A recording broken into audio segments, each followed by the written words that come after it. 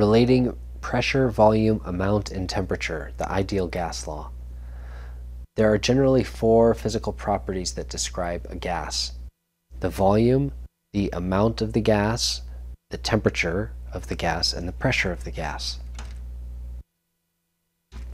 So historically, when scientists were measuring gases and doing experiments involving gases, they were trying to determine the properties of gases and how they were different than those of liquids and solids.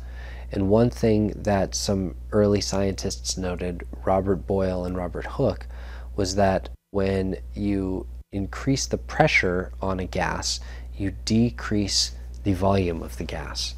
So here is some gas in this what's called a J tube, and so some gas would be added to the tube, and then some mercury would be added to the tube.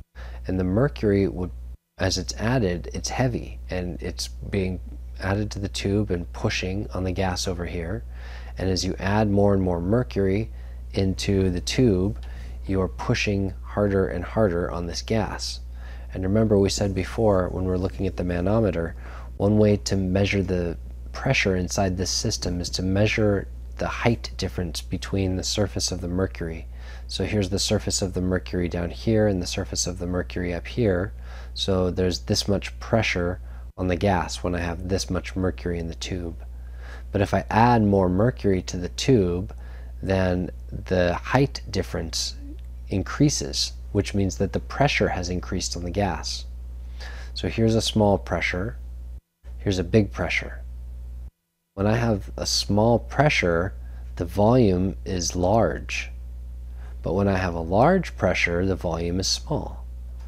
So this is what these two scientists realized about gases, was that as we increase the pressure on a gas, we decrease the volume, and vice versa. So there's an inverse relationship between volume and pressure.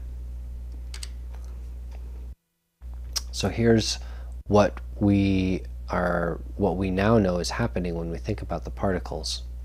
So the particles, when they are when there's a 1 kilogram weight on top of a piston here, and there's 1 kilogram of pressure pushing down on these gas particles, then the volume is 1 liter.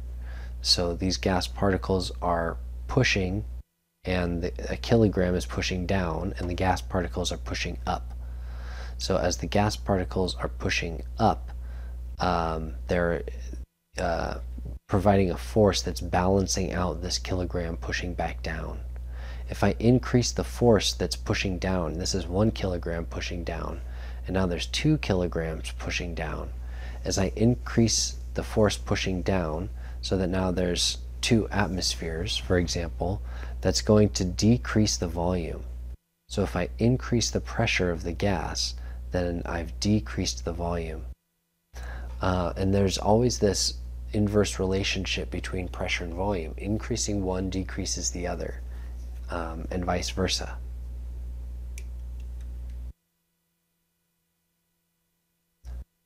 Here's a graph that shows how the volume and pressure are related. So as I go this way on the graph, I'm increasing the pressure. This axis down here is pressure in millimeters of mercury. So as I go this way on the graph, like this, I'm going up in pressure. But as I go this way on the graph, going down like this, I'm going down in volume. So this axis here is volume.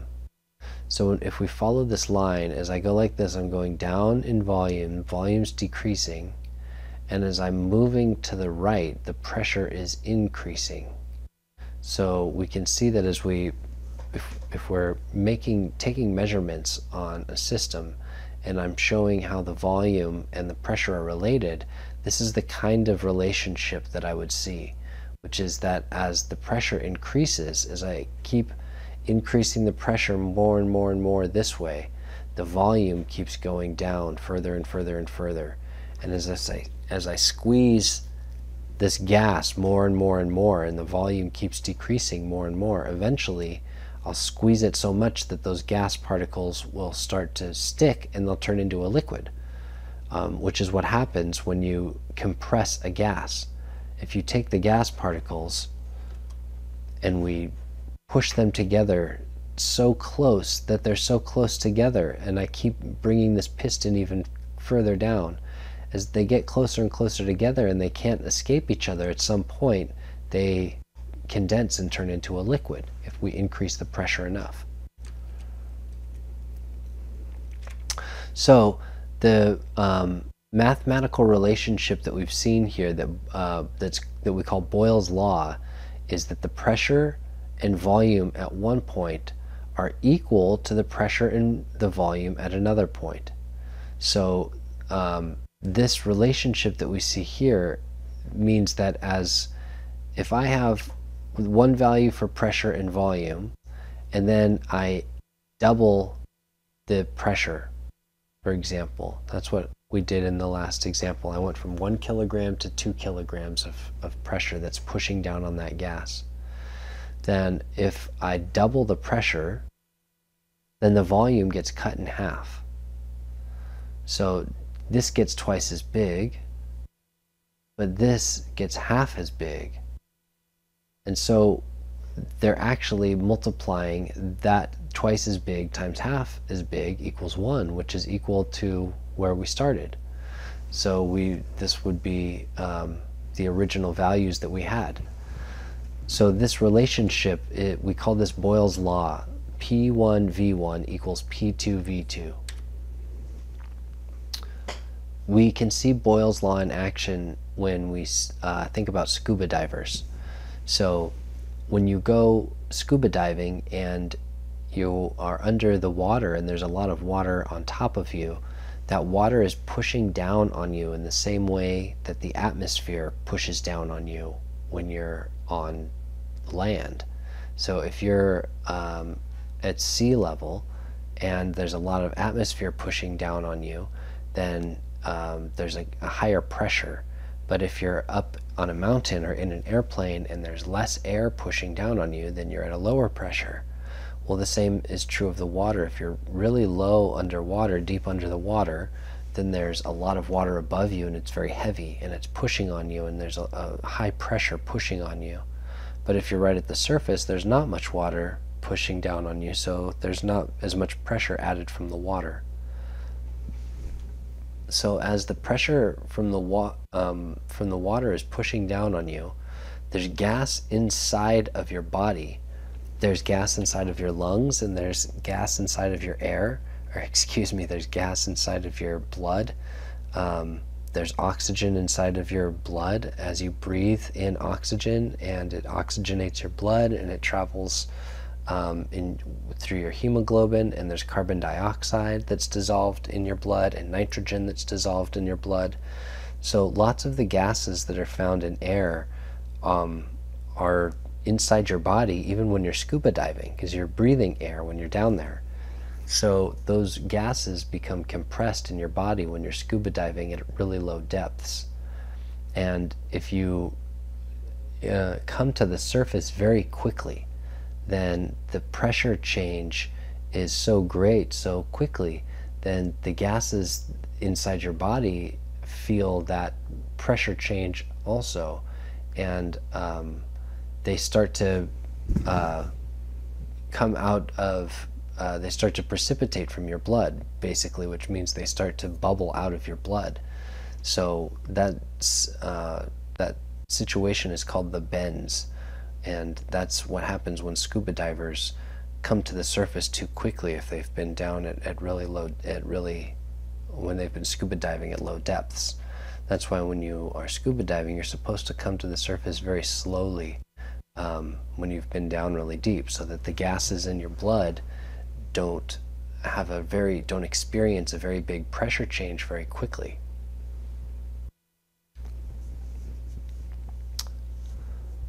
So another relationship is called Charles' law, and this relationship shows us how the volume of a gas is related to temperature.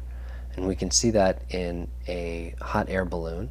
So as we heat the air inside of the balloon with the fire, then that air expands and the volume increases. and as the volume increases, it blows up the balloon. And the reason that it floats is because hot air weighs less than cold air, and so buoyancy pushes the air pushes the hot air balloon up, because that hot air is less dense than the cold air underneath it. And we can see that here with this balloon too. If you blow up a balloon so that it's full, and then you put it in liquid nitrogen, that full balloon squeezes down and kind of deflates and looks like it doesn't have any air in it. But then if you take it out of the liquid nitrogen and set it on the table, after several minutes it will blow up again and look like it's full of air, just like it did before. So the volume of the gas changes when the temperature changes. It increases when I add heat, the volume gets bigger, and the volume decreases when I take heat away, when I put it in something really cold. So the reason for that is because the size of the balloon, the volume of the balloon, is a function of the pressure. And as these particles are hitting the walls of the balloon and they are imparting a force, the balloon has a force too, because it's kind of elastic, right? And that elastic balloon is pushing inward. And there's also air outside of the balloon, atmospheric pressure, that's pushing inward. So the balloon getting bigger means that these particles on the inside must be pushing harder. So as they push harder, the balloon can get bigger. So a particle can push harder when it's going faster. And particles that are hot move faster. That's really what temperature is as particles get hotter and hotter and hotter, they move faster and faster and faster. And particles in ice are not moving very fast at all, they're kind of stuck. But particles in hot water are moving very quickly, and particles in steam are moving even faster. So if these particles are moving quickly and they're imparting a large force to the balloon, that blows the balloon up. But if I cool them down and I put the balloon in ice water now, then those particles start moving slower and slower and slower. And as they move slower, they hit the wall with less force, the walls of the balloon. And as they hit the walls of the balloon with less force, then the balloon starts to cave in. Because remember, the balloon is elastic, which is kind of pulling it back down to where it started. And there's air on the outside that's kind of pushing it in, the atmospheric pressure that is pushing from the outside of the balloon. So this is kind of a molecular view of why what we call Charles' law, which is the relationship between the volume of a gas and the temperature of a gas. So here is another graph where we put volume on the y-axis and temperature on the x-axis. And so if we're measuring the temperature of a gas, and we're measuring how big the balloon is. So I blow up a balloon with some gas, 25 liters of a gas, and it's at 400 degrees C. I have a gas that's at 400 degrees C, 25 liters. As I cool the gas down to 300, the volume of that balloon is decreased. If I put the balloon in ice water, it gets smaller. So as it gets colder, 200 degrees C, the volume decreases more. At 100 degrees C, it decreases more. When it gets all the way down to zero, when it gets down to ice water, the temperature of ice water, then the balloon has been cut even more than half. 25, we started up here, and now we're all the way down here. So we see this relationship no matter what volume we start with and what temperature we start with. We see that if I start with a volume here and a temperature here, and then I decrease it, then the new volume is here. And if I decrease the temperature by 100 degrees again, it's here. And by 100 degrees again, it's here. And it makes a straight line. So all of these, no matter what the volume or the temperature is where I start, all of these relationships always have a straight line. And what Charles noticed was that he could only measure the temperatures down to about 0 degrees C, because ice was really kind of hard to come by a long time ago. Before we had ice machines, you had to wait till it snowed, and if you lived in a place where it never snowed, then it was really hard to ever get ice. So it was hard to take measurements below 0 degrees C. But he noticed that if he took all these measurements and then he traced the line back down to 0 volume, and he took these measurements down to ice water, the lowest he could, and traced the line, and took these measurements down to ice water and traced the line, all of those lines ended up at the same place when they crossed this line right here, which is where the volume goes to 0. Right here is where the volume hits 0. And so this point is what we call absolute 0. And this is the point that Charles recognized, that if you decrease the volume, the temperature, and the volume keeps getting lower and lower and lower, if you keep decreasing the temperature, the volume is going to get lower and lower and lower. And if you keep decreasing the temperature even more, eventually you're going to hit a point where the volume goes to 0, where it seems like that thing disappears. Well, that temperature always happened to be the same temperature, no matter which gas he started with when he drew these lines. So that temperature we now know is called absolute 0, and that is the coldest temperature in the universe. It's the coldest possible temperature. It's the point at which, according to this theory, a gas would get smaller and smaller and smaller until that gas would disappear. Well, we know that gases don't disappear at any point, so right before the volume goes to 0 is the coldest point that's possible in the universe.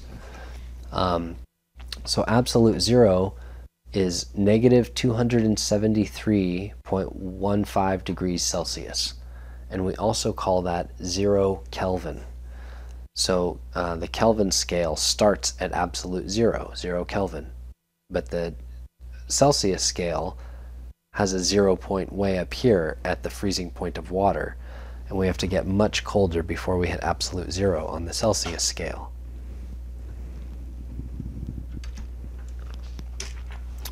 So Charles' law shows us the relationship between volume and temperature, and as we increase the temperature of a gas, we also increase the volume. Think of the hot air balloon. As the temperature goes up, as the fire gets hotter, the volume gets bigger, the balloon blows up. And if I put that balloon in ice water and I cool it down, as the temperature gets colder, the volume goes down. So these are directly proportional to each other. Whereas pressure and volume were inversely proportional. When one went up, the other went down. Volume and temperature are directly proportional. When one goes up, the other goes up. When one goes down, the other goes down. So the way we represent that mathematically is V1 over T1, the volume of a system at some temperature, is equal to the volume of that system at some other temperature.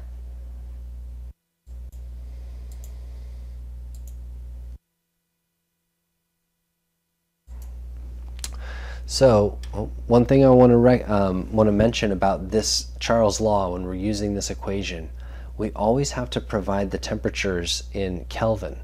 We can't put degrees Celsius into Charles' law equations because the numbers that we get won't work. Okay, one more law is Avogadro's law. And Avogadro recognized that the volume of a system increases when we add particles to it. So if you have a bike pump or even you're blowing up a balloon, as you blow another breath, the balloon gets bigger. And you blow another breath and the balloon gets bigger. And you blow another breath and the balloon gets bigger. So the more air you add to the balloon, the larger the volume gets. So this was Avogadro's law, was he would measure precisely how much he was adding to each balloon, and he would see what the volume increase was. And so Boyle recognized that volume was proportional to the inverse of pressure, Charles recognized that volume was proportional to temperature, and Avogadro recognized that volume was proportional to the amount of gas. So when we stick all of these equations together, we develop what we call the ideal gas law. And these four properties of a gas, pressure, volume, the amount of the gas, and the temperature of the gas, are really the only properties that we need to measure the state of that gas.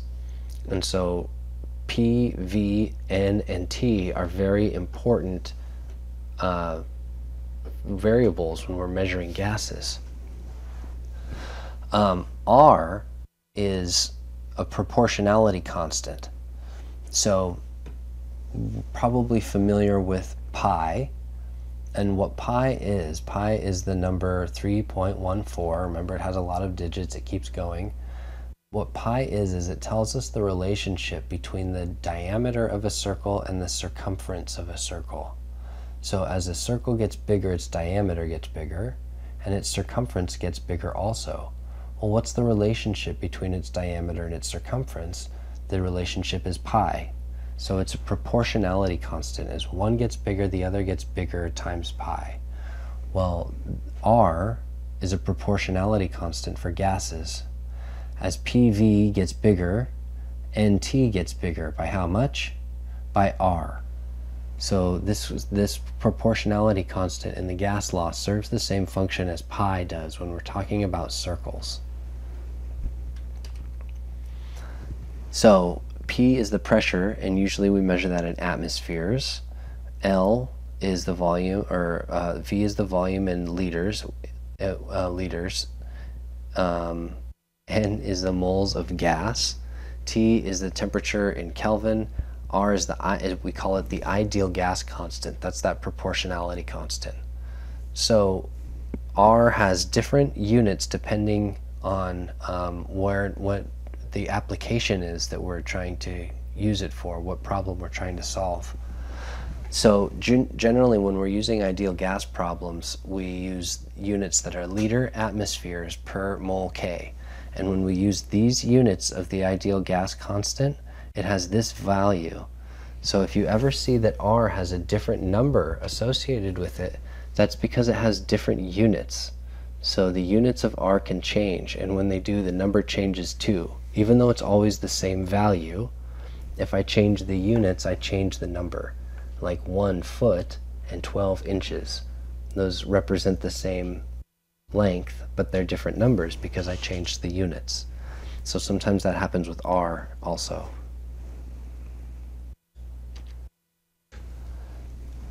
So when we're talking about the ideal gas law and we're talking about making measurements on gases, then it's important for us to define a standard temperature and pressure.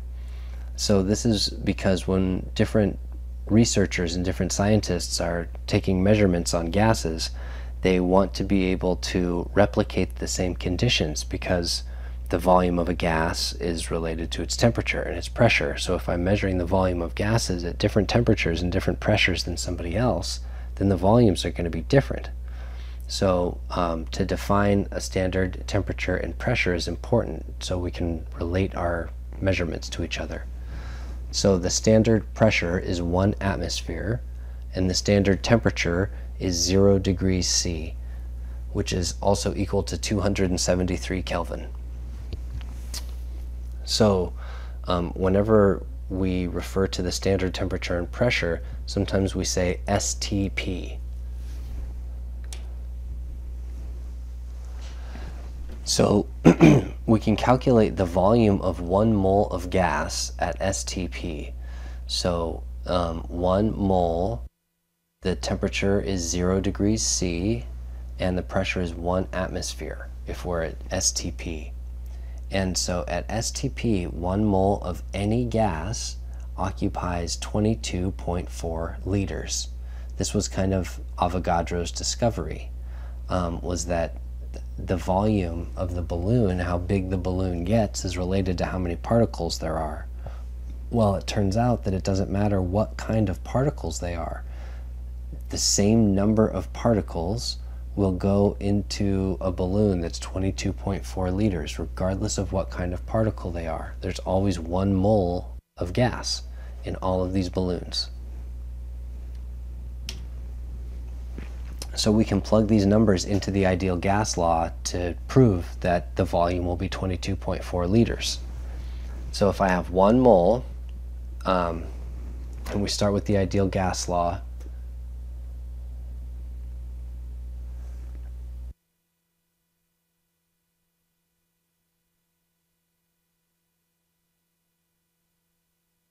PV equals nRT.